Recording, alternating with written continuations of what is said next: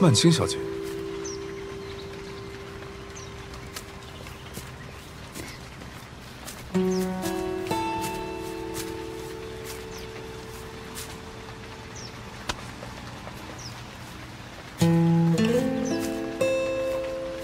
你能来这里，我觉得很意外。顾小姐是我的恩人，她的忌日我自然有来。哦。 在顾总眼里，你的妹妹是个什么样的人？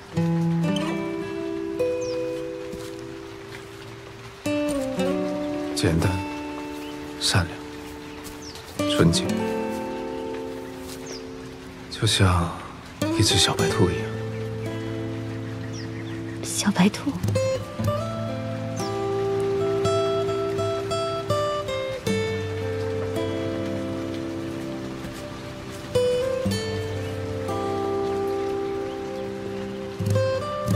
我认识的曼青，2年前就已经失踪了。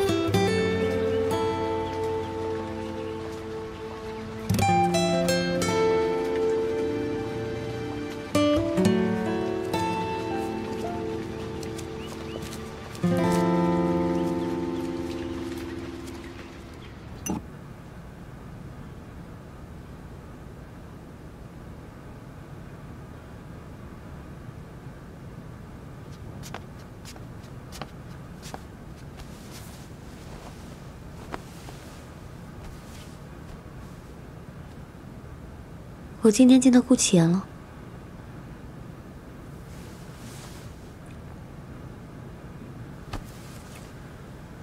怎么，兄妹相认了？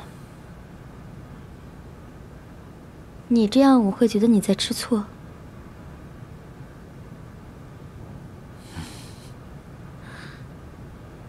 你这么说话，不就是想让我这么问你的吗？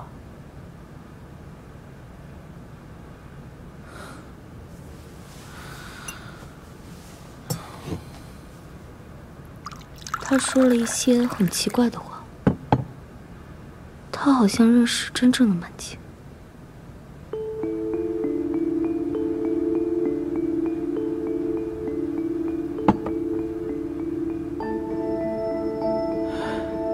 他果然还记得曼青，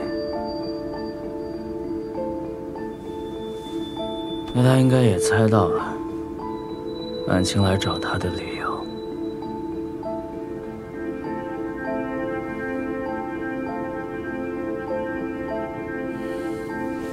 曼青是我的未婚妻，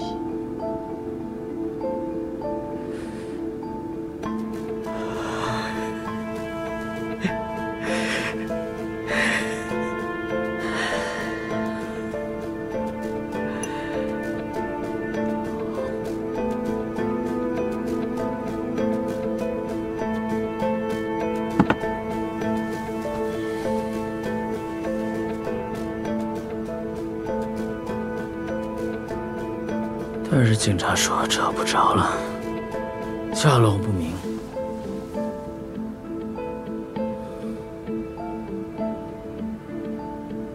他还活着吗？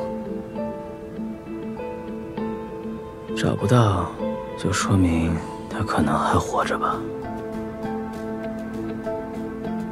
那也可能是藏起来，不想见我。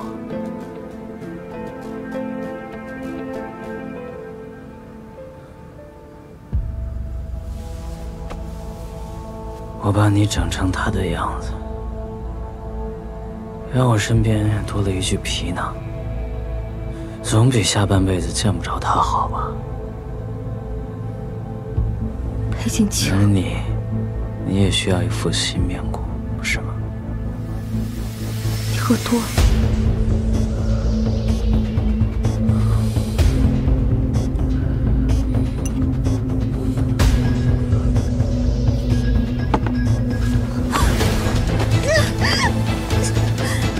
不是你的，我不是你的未婚妻，裴景清。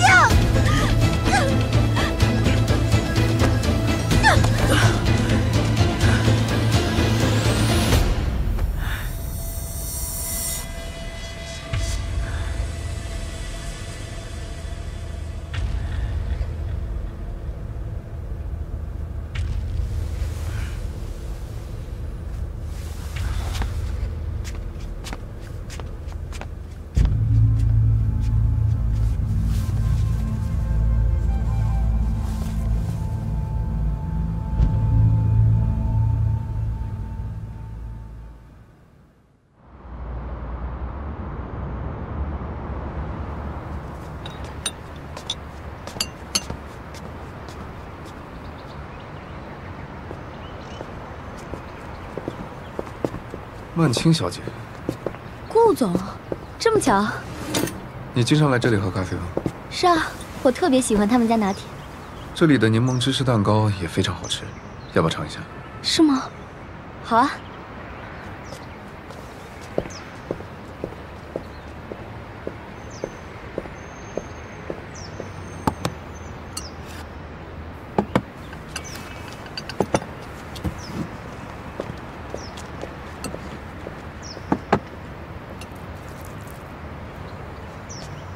怎么样，好吃吗？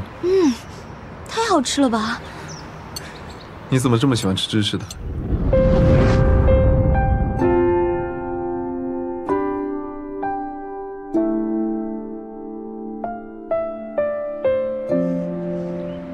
我呢有个哥哥，他从小乳糖不耐受，但是呢，他每次都会陪我吃，所以就算他不舒服，他也每次都会陪我一起。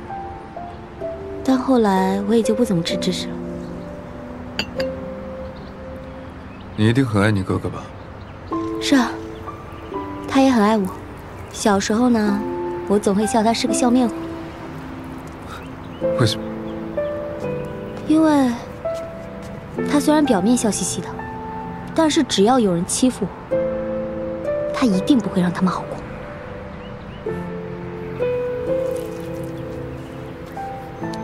我突然觉得你跟我认识的曼青小姐一点都不像，倒是跟另外一个人非常相似。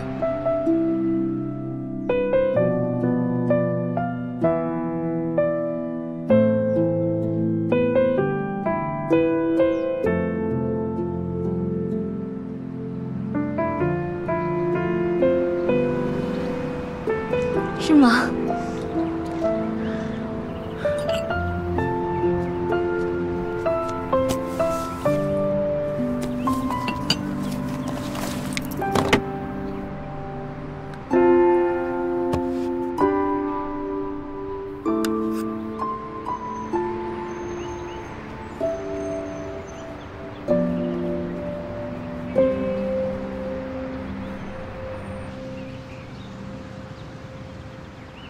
曼青小姐，顾总已将这套房子过户到你名下。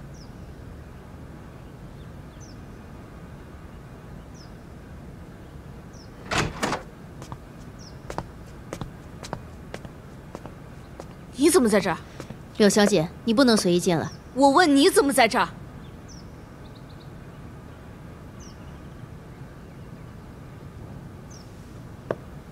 这是我的房子，你不知道吗？怎么可能？这房子现在是顾家的，和季安阳和你裴氏没有任何关系。那真可惜啊。启阳哥哥说这个房子一定要送给我。胡说，这不可能。柳小姐，这套房子确实是顾总送给曼青小姐的。骗完季安阳又开始骗顾启言了是吗？不要脸！不要脸！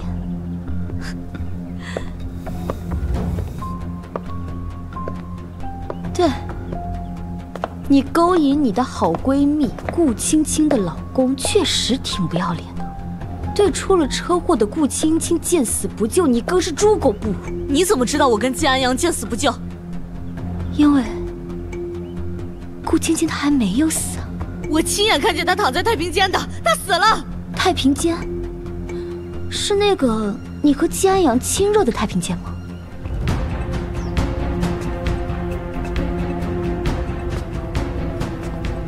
你这个疯子！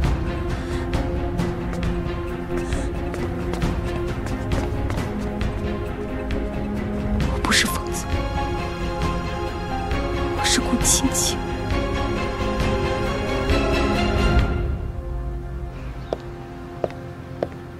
我已经见过顾启言了，然而他并没有什么动静。